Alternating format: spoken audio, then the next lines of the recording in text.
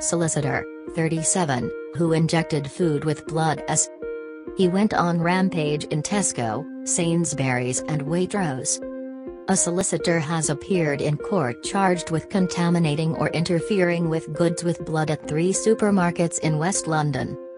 Loa El Grebe, of Fulham, appeared before Westminster Magistrates Court this afternoon. Officers in forensic suits were seen in Fulham Palace Road on Thursday at 3 stores, a Tesco Express, Little Waitrose, and Sainsbury's local, after the incidents on Wednesday evening. Hammersmith and Fulham Council advised shoppers to throw away anything bought from the 3 shops late on Wednesday. El Grebe lives alone in a first-floor flat in a modern development just yards from the River Thames in Fulham, southwest London. Neighbours spoke of their shock at his arrest and appearance in court on charges of interfering with good with intent. One said, "We hardly ever see him. He lives alone and I don't think I have ever spoken to him.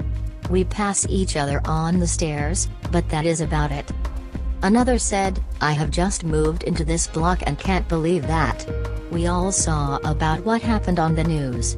It is scary to think he lives in the same block."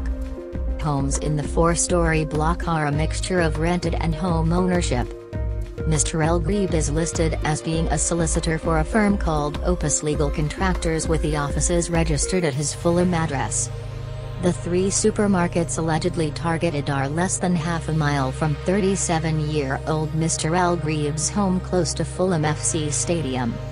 The nearest, a Waitrose, remained closed while experts carry out tests to determine what had allegedly been injected into ready meals on sale. A Sainsbury's local and Tesco Express on the Fulham Palace Road also remained closed. Shoppers have been told to dispose of any food bought from the 3 stores. Homes and flats in the area where Mr. El Grebe lives sell for upwards of £1.5 million.